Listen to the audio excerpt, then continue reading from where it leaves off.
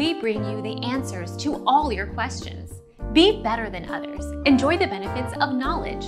Accept the answers from us. Toxic fandom is when this becomes a bad thing, which can happen in a myriad of ways. Usually, toxic fandom involves not just obsessiveness, but becoming a danger to others in some way, or just really mean and intolerant toward people the toxic fans disagree with. Everything that has fans, has toxic fans.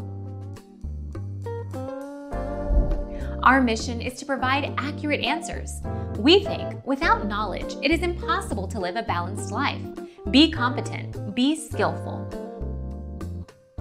Thank you for watching. Don't forget to subscribe and hit the bell notification.